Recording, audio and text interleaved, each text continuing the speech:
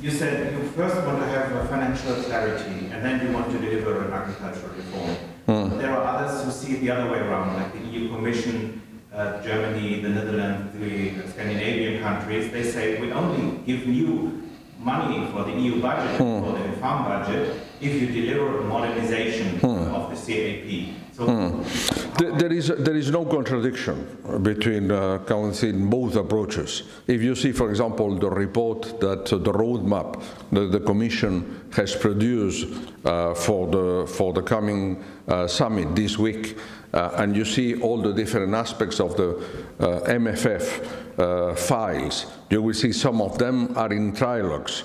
Others have reports and position from the Council, others position from Parliament. Probably CAP is the one that is less advanced. But it's less advanced because there is a close relation from the level of ambition and the means to achieve this level of ambition. This is the key element. CAP is a large part of the EU budget. We think that it has to continue to be a large part of the EU budget because our farmers need this support in an open competition, in an open world. But I agree with you, this progress can be done, and I hope it can be done from September. A lot of technical work has been done, but also to finalize the 10 points that are already included in the negotiating box from the MFF that is related to a CAP and all the other aspects that are linked with. So I think, as I said before, there is no contradiction. We have to make it in parallel, but we have to know at least the great parameters that we didn't know by the time being. We didn't know the dimension of the budget, of the whole budget. We didn't know the share of a CAP in this budget, so that will be clarified before going that.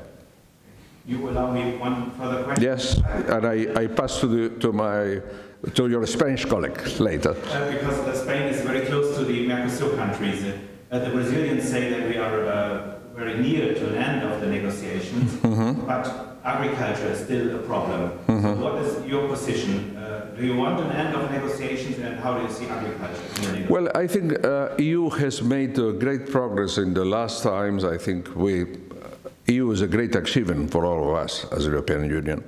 But in a context where trade is going into disruption in the world, taking into account the position of some countries, well-known countries and important countries, I think the message from the EU, achieving an agreement with Canada, achieving an agreement with Japan, is a very positive one. If we can add Mercosur, it will be including an extra positive message to that. That being said, when we are talking about the trade agreement that is being negotiated on behalf of the EU by the European Commission, and we didn't agree 100% of all the negotiating positions of the European Commission. I think that if we take on the whole, the approach of Spain and the European Union is a very positive one. But we have to finalize some concrete aspects that have to be clarified before going to the closing of the negotiation. But I think that the prospects are bright, are positive, and I think that will be a win-win for everyone. Our position, as I said before, as an agri-food country, we are the 8th country in the world as a net exporter.